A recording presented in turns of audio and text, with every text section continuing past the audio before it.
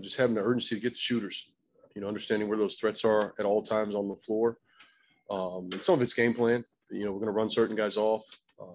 Of it is also pick and roll coverage, where if we're switching, we're down the floor, you don't get caught tagging quite as much. And anytime you put two on the ball, somebody's open. So I think it's just a combination of all of that. Have teams gotten better, as the frequency of three-pointers has risen? Have teams gotten better at defending? Honestly, I don't know if the numbers bear it out, but I think just the urgency and understanding that value and how much value the teams put on that shot. I think there's just a heightened awareness to it. If you give up a lot of threes, you're going to have tough nights. Wes, everyone good to go practice today, right? Yes. Yeah, Davis is still out. We talked a lot about Denny. Where have you seen him improve since the start of the season, or maybe since he came in and started working before training again? I think defensively, and as part of it, maybe he had it and I just didn't know about it.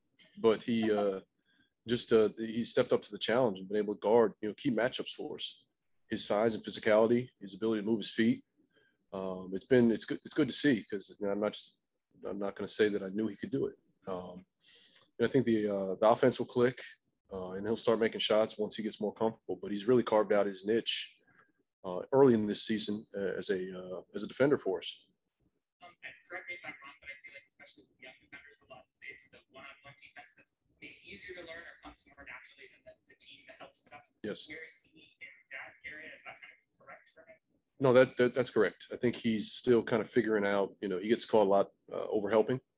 And I think that's where, his heart's in the right place. He sees a missed assignment, and he goes to help, but there's no purpose behind it. It's not his help, and it kind of puts us in a tough spot. I think it's, on the ball is easier because that matchup. I think you've studied your personnel. You're locked into that guy. Just now when that play breaks down, do you have the discipline to help with, with a little bit more discipline, so he's not just running around. I think it gets caught in a lot of tough spots. When he first got here and he had all the experience overseas and everything, that was kind of like the wrap on him. Oh, he's really an old head. He's been doing this for a while. From your estimation of just getting to know him without having all of that context, I guess, is he as young as he seems? Does he seem like dancing out there, doing all that normal 20-year-old? It's good to be young. It's good to be young. No, I think and I think it bodes to the environment that we've cultivated. I think guys enjoy being around each other. Obviously you got to pick your spots and know when we got to be focused and locked in, but also practice should be, enjoyable. I mean, you want to come to work and have a good time. That's okay. As long as we understand when it's time to have fun and when it's time to, really concentrate on what we're trying to do. You know it when you see it in terms of defensive rebound opportunities that got away. I get it. But are there specific, in terms of metrics, what do you look at to kind of confirm what your eyes tell you? Is it defensive rebounding percentage? Yeah, for the most part, it's a percentage. And I think it's just a mentality where a lot of times we get caught into, your matchup being, hey, this guy's got so many rebounds, and it's got to be a collective mindset where it's not just on one person. It's all five on the floor have to be aware, excuse me, and just have that hit first mentality. On the topic of rebounding, sorry, Kyle Kuzma, I think, is almost averaging a double-double this season. Did you expect him to be that much of a force on the board? No, I didn't, honestly. And it goes back to, kind of learning this group as we've kind of grown together. I think we're showing, he's showing his ability to do quite a few things. And the rebounding has really been a plus for us. I wasn't aware of that being a strength of his, but thus far it's been tangible. You're very familiar with where he was before this. Is part of that he was on a team where there were other guys who were gobbling up those boards? I'm sure to a certain extent. I mean, you play with two marquee bigs and, a player like LeBron, it's, those guys are going to command quite a bit. So he maybe just doesn't have the opportunity to do so. And I think on the flip side, his ability to play make, you just don't get the opportunity in certain situations with certain groups. Has Cleveland done what it's done? as so-called experts didn't expect it, but what do we know? I give JB a lot of credit. Those guys have really bought in. They're playing hard. Um, it's crazy, even with them being shorthanded, how competitive they've been. They put a lot of pressure on the paint, so that once again is going to be a challenge for us. Whether that's their smalls in living in the paint or Jared Allen on the glass or in the short roll. Their ability to change ends quickly. And then defensively, they've been able to junk it up. So we just have to be prepared to see a little bit of everything.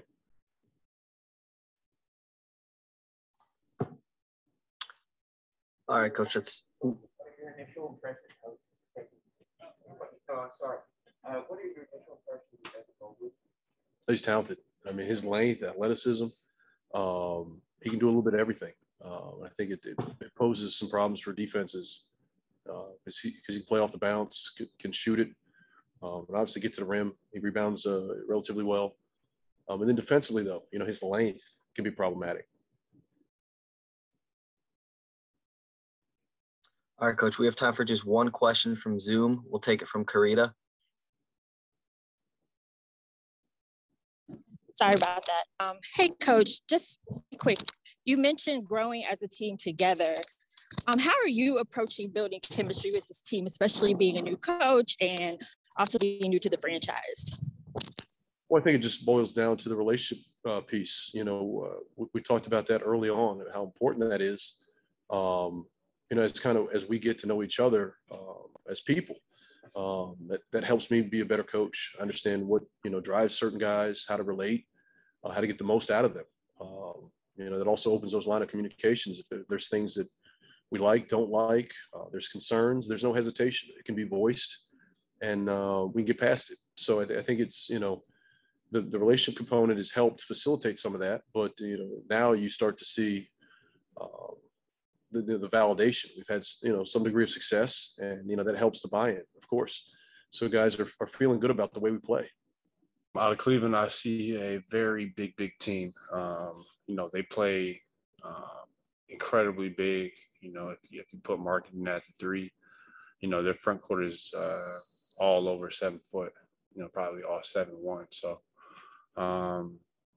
we got a work cut out for us. It's different. It's more of a taboo thing in the league. The league kind of plays big. If you think about, 6'9" threes, 6'9", 6'10" fours, but they're playing everyone at that 7 foot mark. So it's definitely different. And, we got to be ready for it.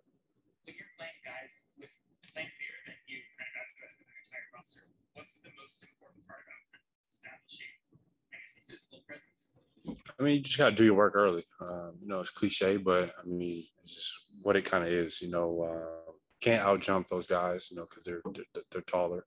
So doing your work early, whether that's on the boards, make sure we crack back, box down, getting to those guys' legs on from a physical standpoint on, rebounding offensively and defensively. And also just taking our time knowing that, when you get in the paint with a guy like Jared Allen or Mobley, they want to block shots as much as they can, which they are smart defenders and they do a great job of it. But playing paint to gray basketball is going to be big for us. We've been making strides in that department the past 2 games. On Twitter, you referred to you, Harold, and KCP as the capital boys. Is that the nickname that you came up with? No. That's just like, I say boys a lot. Like whatever in my life, like I'm drinking wine with the homies, like I'm just saying, yeah, wine boys. So like, yeah, it's not just that, but we're in the capital, not us three, but the team, the Washington Wizards are in the capital. So that's not a nickname you want to stick with? Nah. That's just like how I talk, in my real life, yeah. And then in that tweet, there was a bunch of statistics about like where you guys rank in the top 10. Was there anything in that list that stood out to you? I think we're like, it was like top 3, top 10, or we're top 10 in threes.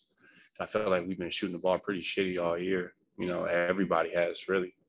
And, that was kind of surprising. I think we were doing a better job than I expected on the defensive side of the ball.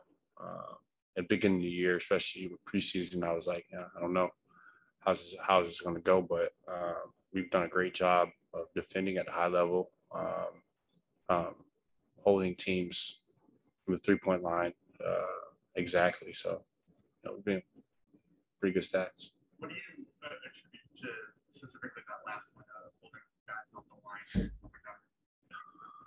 I mean, that's all about just effort. I think we're doing a great job of, when we're in our drop coverages of guards, rear view contesting, forcing guys to play in the 2-point range where most of the guys in the league aren't really comfortable.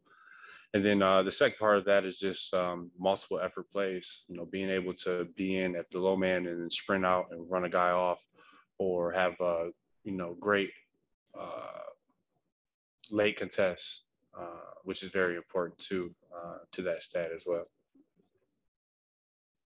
Say that as soon as a player until he or she coaches them, and I suppose people don't understand what it means someone to play with. I'm just curious, what are your thoughts about Daniel Gaff? I mean, this is my really first year, really like, being around him, obviously, he's still a young player, played with the Bulls, seen him a little bit, kind of knew, just from watching a couple games, earlier in his career in that sector, that he was a mobile style big, big that is not necessarily a unicorn in this league, but it's very rare to have someone that can be that much of a vertical rim threat in the air, block shots, alter shots, and just be like, really, really serviceable, like in pick and roll situations,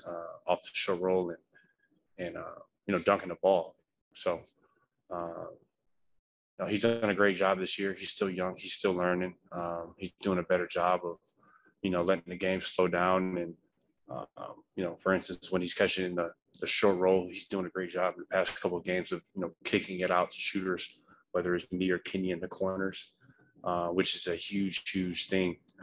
Especially if you watch a guy like Draymond Green, anytime he's in that short roll, he's finding guys, in those corners for kill shots, and that's depleting for a defense. So, he's improving a lot. Consider Michigan upper Midwest. Say it again. I consider Michigan kind of the upper Midwest, which is meant intended as a compliment. I mean, it's still Midwest. What do you mean by that? Well, I mean that there's a level of kindness that I sense in the Midwest. Oh yeah, hospitality. Yeah, for sure. Yeah. Values, Wholesome. What's that? Wholesome. Yeah. Very wholesome. Yeah. People being nice. Yeah, 100%. What's it? I'm sorry. No. I mean, you're right. So, Mike, this is your first time living out east, I think. Really, what have you discovered? What's it been like for you? I mean, actually, when I was in high school, I lived in Philly for about a good year. So, I've kind of been on the East Coast. It's always interesting. I've lived everywhere. I haven't lived in the South, but it's just a different brand of people everywhere you go. When I think about the Midwest, it's hospitality. It's very kind, wholesome type of people. West Coast, it's a fast-paced, fast life, laid back. And the East Coast is, on the East, you got to have that like hustler's mentality. People are kind of just, just keeping it moving, pushing it, kind of worrying about themselves. But, I've adjusted here. I like it here. It's a lot of nice art museums and things of history that, really intrigue me. So I'm having a blast. Kenny? Yeah, I think that's my nickname for him. I also really liked your description of Denny the other day when you were just like, he's a sweet kid. Like, it's just a perfect encapsulation of what Denny seems to be. But why did you like? What makes him like a kind of? Oh, it's kind of fluffy. I mean, he's just a sweet kid. You know what I mean? Like, I guess you don't really use that type of word for people. I guess nowadays. Yeah, because that comes off as like being soft, but when you're asking me a question about someone being a human being, that's sweet. Being sweet is an ultimate compliment. That's, being kind, someone that, you can talk to, someone that, is caring. And that's rare in society nowadays. And it's refreshing when you have those type of vibes around you. Kyle, your uptick in rebounding this year, would you say that's a matter of opportunity, or do you feel like you've really improved in that area? Just minutes. Just playing more minutes, really. I was, last year I probably played about 23, 24 minutes a night, and I was getting double doubles in that short amount of time. So obviously it's a lot of effort that goes into it, but I'm able to pace my energy a little bit, and playing more minutes, I'm gonna have more opportunities to, find loose balls. And also, Danny mentioned your work ethic and professionalism. What's been the biggest influence for you that's kind of instilled that work ethic? A bunch of people. My mom is one person. She used to work 2 jobs, work all day, all night just to put food on the table. So at a young age, I was able to see that from the jump and realize it as a kid. I've always just been a hardworking kid, really, honestly. I'm coming from Flint, Michigan, a town that a lot of people don't really make it out of. And, my only way out was just to work hard and just find a way. And I've had great role models in my life. All my friends were hardworking kids. So, we clicked right away. And obviously coming to the NBA, learning how to be a professional, being around guys like LJ, Rajon Rondo, so many different guys, even coaches, Miles Simon, great guy that really taught me about hard work and being professional. The list goes on and forth. And for me, I'm just a sponge. I love to, intake knowledge and listen. And, I've been fortunate to be around great people, great mentors.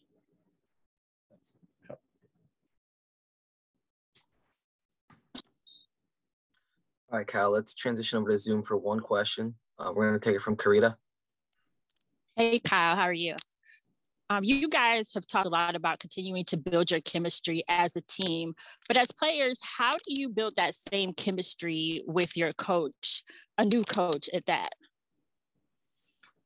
I mean, those type of things kind of take time because, it's just an interesting landscape. When you talk about the NBA, you're always around your assistant coaches more as players.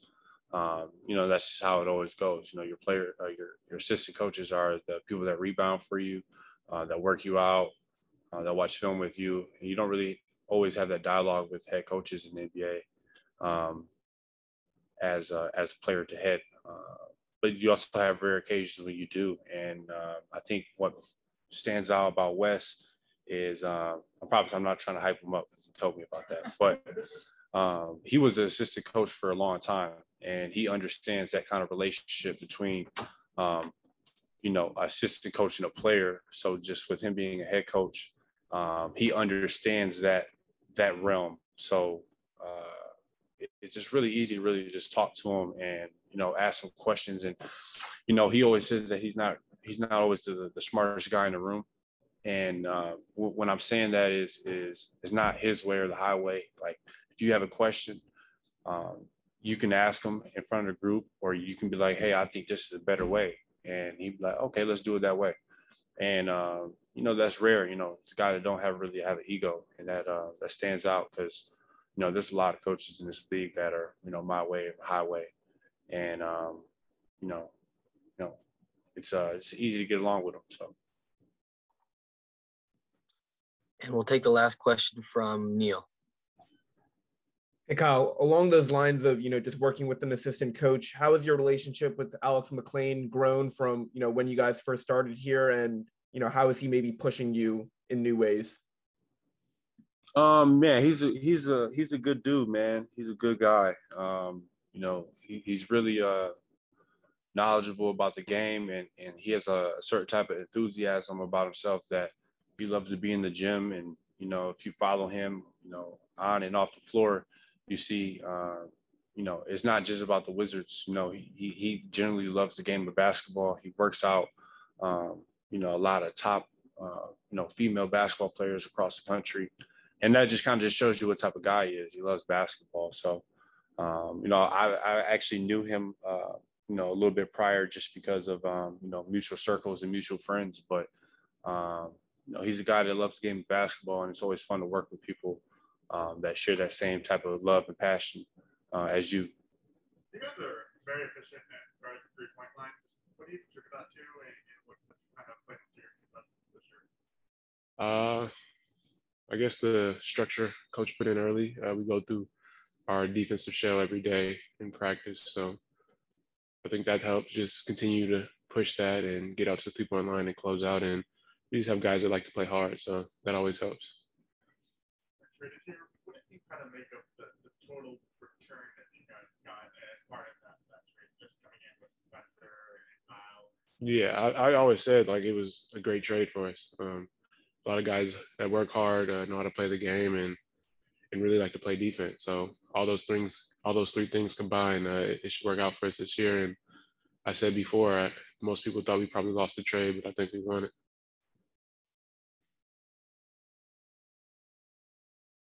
And I guess in terms of what you've been able to work on individually, what do you feel like you've improved or maybe tightened up since just the start of the season, playing with the system, that kind of stuff? Just getting out there, playing with pace, obviously picking up my defense. That's one thing I try to focus on a lot, and just trying to get guys involved, whether that's driving, kick, or just getting the ball moving. So those three things are probably the things I got better at the most. When you guys had I think Wes said before, you needed a nice rebound win. Mm-hmm. How did you kind of flip the switch, refocus, whatever, get back into the groove in between those two losses before Memphis? In our practice, our shoot around, we were locked in. We were going hard. And the main thing, we just locked in. So having that early in the morning, the day before, and that early in the morning before the game, it really helped us out there before. Just to follow up on what you said a minute ago. As a player, do you take pride in trying to win a trade? Is that something that I mean, I feel like it's unwritten rule that you want to win a trade. If you get traded, you will want to be obviously on the winning end. So it's just a thought process. I don't think it's like a one. It's just something you think about. What was it like playing your brother? It was awesome. It's always a blessing to get out there and play against one of my brothers. We've come a long way to get here. They were here long before I was, so it's a blessing for sure. You had the jersey swap. Mm-hmm. Special moment. For sure. I've played against them for 3 or 4 years now, so we pretty much do that every time. So it's pretty cool. It's a special moment for me and my family. Was your dad at the game? Yeah, he was there. Yeah. What's the desired outcome for him, for your family? I mean, they just want to see us play hard and do well. That's pretty much it. Obviously, they know how talented we are. They're the reasons we got here. So they just want to see us get out there and have fun and play hard. So it's not like that necessarily for the teams. Nah, they don't really care who wins, honestly. Where are all those jerseys, though? Do you just have them a pile for your jerseys?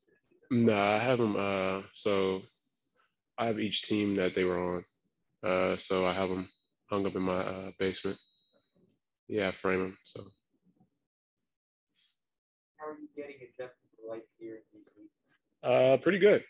It's a nice city. I've been around to all the monuments in a little tour bus, so that was pretty cool. But it's a lot more I got to see. But it's a nice city. I love it. It's a lot to do out here. It's busy, so it's pretty cool.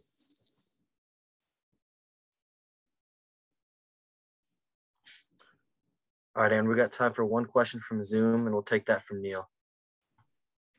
Hey, Aaron, along those lines, out of all the monuments that you saw, was there a specific spot or tourist location that you most enjoyed? I pretty much enjoyed all of it, man. We were in a tour bus, or it was a van, for 4 hours, and it was just cool just to get out and see all the monuments and stuff. Honestly, it was a blessing to see all of it. Was that your first time kind of just taking DC in that much depth? Yeah, that was my first time. I've only been out here when I worked out for DC in the 2018, before the 2018 draft. So it's pretty cool to get out here and see everything. Appreciate it, Aaron. Yep. That tour that you had, something you just repeat with Yeah, with my family. Yeah, we just got on the little van and toured around.